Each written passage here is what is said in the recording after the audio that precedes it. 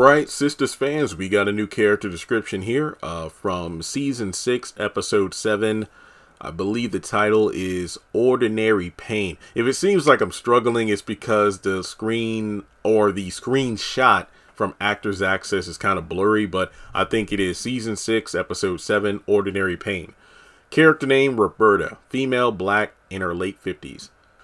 Roberta meets with Andi to discuss her upcoming divorce, which has left a bitter taste in her mouth. She offers Andi some of her hard-earned wisdom and advises her to look out for herself instead of focusing on the man.